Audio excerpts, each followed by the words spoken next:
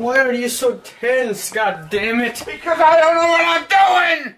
Calm down. Okay, so tonight we have Labatt Blue Light, imported from Canada. And I'm up in upstate New York. So as you can see, this beer actually has some French writing in it, because about 3 hours north of here is Montreal, Canada, and the province of Quebec. Pretty much in Montreal, when you go up there, they speak French, and they can speak English, but they want to speak French first. And for years and years, and Canadian people, correct me if I'm wrong, they wanted to separate, you know, the province as a whole, form their own country one day. But I don't think it would ever happen. At least, you know, maybe not in my lifetime.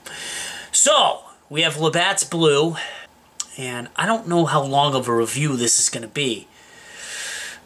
It's very hard to review these type beers. The macro lagers, you know, American style, like Budweiser, Bud Light, Coors Light, you know, Busch, you know, use your head, you know, those type beers. It's very, very difficult. I think that you have to really be very, very, very, very, very beyond skilled to differentiate between those beers. I mean, I think it's much easier to taste different types of varieties of craft beers than if you did blind taste tests.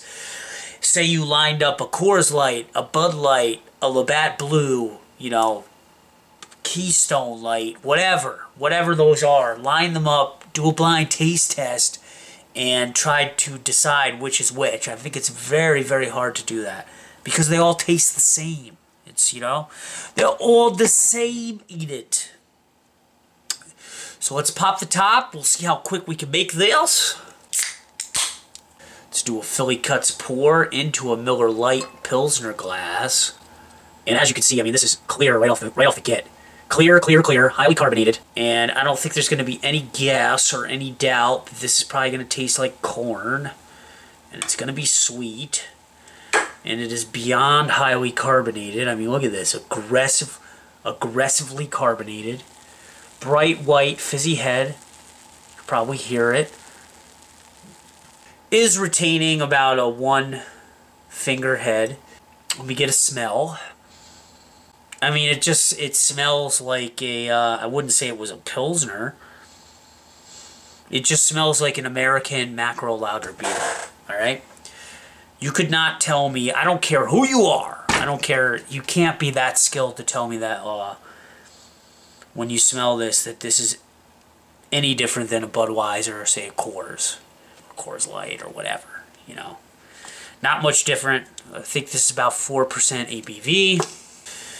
Let's take a sip, alright? I mean, there's nothing really there, you know. It's got kind of a slight corn taste. It's a little sweet. It's like if seltzer came in a corn flavor, alright? If seltzer came in a corn flavor, this would be it. This is it right here. It's corn flavored seltzer. That's pretty much what it is. As you can see, it's definitely staying aggressively carbonated. I don't make this stuff up. I mean, what can you give this? I mean, I really would just have to look at this purely as a lawnmower contextual beer, and if that's the circumstance that you're in, then yeah, I mean, this will work on an 80-degree summer day after mowing the lawn or doing some yard work.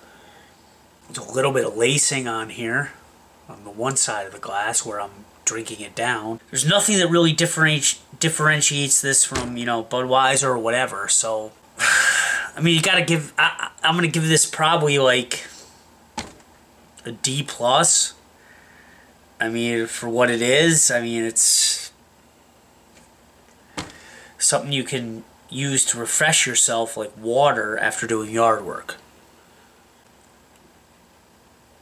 It just doesn't have a character, and it's plain and it's bland, and it fades into the crowd and doesn't want to upset things, doesn't want to, you know, disturb the balance.